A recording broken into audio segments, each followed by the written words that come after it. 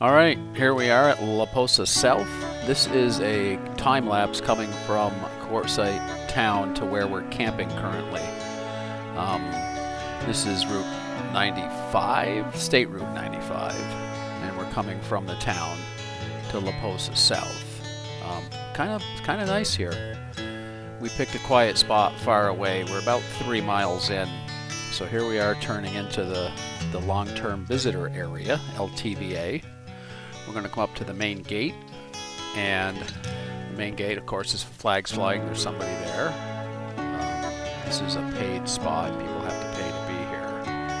There's a vault toilet or outhouse, as we're familiar with. I guess it sounds better if you say vault toilet.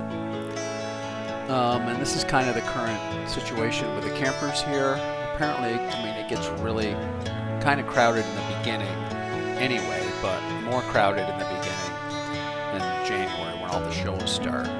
So it starts off paved, or what I think they call paved. It's kind of a mess because the sun bakes everything so much.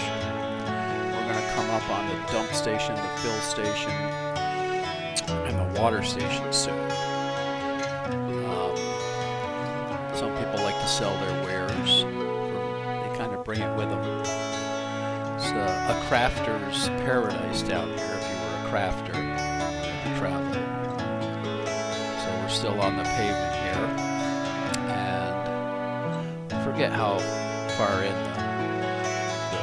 the dumps and the water and the trash are, but the trash, they make it easy for you.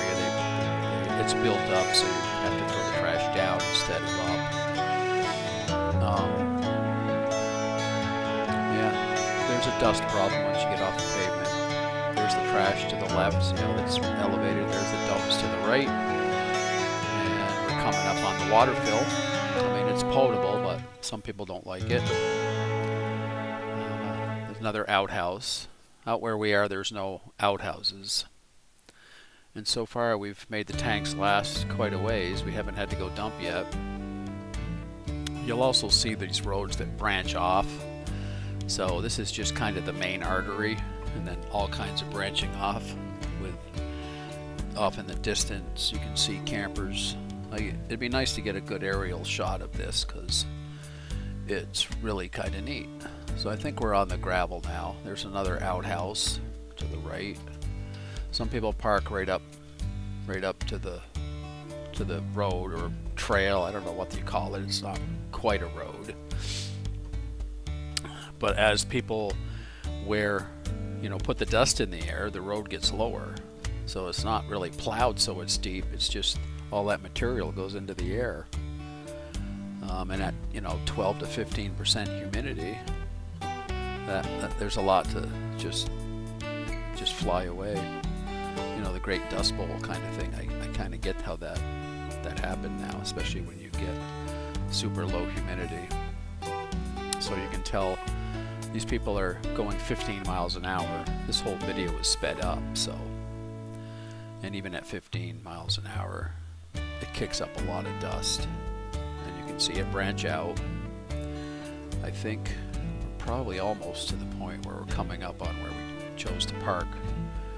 We don't know if we're going to move after we dump. I mean, that's the beauty of it. You find a place to park, and that's your spot. The rules are nobody closer than 15 feet, but most people like a big distance between, especially out here, and that's working well. We've met people from Canada, Montana. There's our Serenity right in front of us. It's just kind of weird to just be parked on a giant gravel parking lot. It looks more like Mars than what I was thinking of in my head as a desert. So there it is, mountains around, shrubs, trees, moon rocks. So far so good.